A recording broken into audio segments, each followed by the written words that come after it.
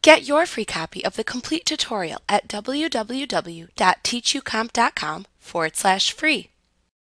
You can also create unscheduled paychecks for additional checks, like bonus checks. You can select Employees, Pay Employees, Unscheduled Payroll from the menu bar to open the Enter Payroll Information window. Here you manually set the pay period ends and the check date.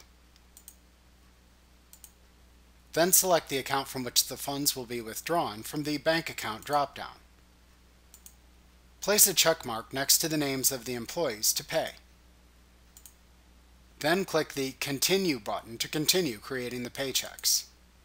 In the next screen, select whether the check should be printed or assigned a check number in the Check Options section.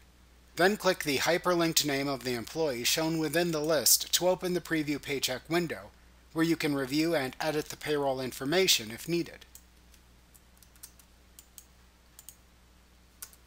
After entering or editing the paycheck details, click the Save and Close button.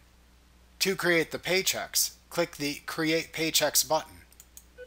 If printing the paychecks within QuickBooks, click either the Print Paychecks or Print Pay Stubs button as needed, and then click the Close button to finish. Like what you see? Pick up your free copy of the complete tutorial at www.teachucomp.com/free.